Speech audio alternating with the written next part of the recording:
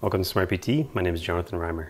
This week I want to talk to you about some things a strong physiotherapist, and especially a strong manual physiotherapist, needs to know. First of all, I think it's obvious we all need a very strong knowledge of anatomy. We need to be able to figure out what structures in the region are causing the pain and dysfunction. A good strong knowledge of anatomy also helps us figure out what kind of movements we need for exercise and restoring function. The second thing I think we all need to have a good understanding of is some knowledge of biomechanics in the region. We need to understand how the body and joints and musculature work together in that area to cause a particular dysfunction, and then it also helps us to figure out how to correct it.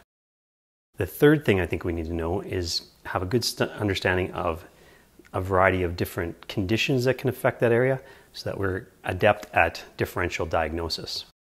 I think that's the key to real success. I get a lot of young students and therapists come to me and I ask them what might be the diagnosis or differential diagnosis in the area. Many will point out different musculature in the region, but it's much more rare that people will start to come up with other things like capsular ligamentous structures, meniscus type structures, bony neurological structures that could be at fault.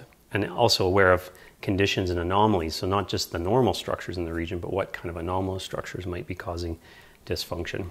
So I think it's a good idea to play a game as you're training yourself and as you're educating yourself. Try to think of at least 10 different structures that could be at fault in a particular region. So for example, posterolateral knee pain could be the proximal gastrocnemius, could be the distal hamstring tendon, could be the IT band, could be the posterolateral meniscus, could be the lateral collateral ligament, could be capsular ligamentous structures in the area, popliteus muscle. So there's a variety of structures that could be at fault. I had a therapist come to me relatively recently and she was assessing somebody's wrist and couldn't figure out what extensor tendon might be at fault.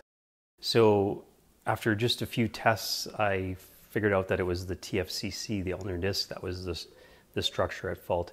She was kind of shocked by it, failed to consider that that was even a possibility, and didn't know how to test for it. So these are the kind of things that we need to be able to figure out as a manual therapist. So in summary, strong knowledge of anatomy, biomechanics, and conditions for differential diagnosis. And you'll be able to figure out what's happening and how to fix it. Have a good day.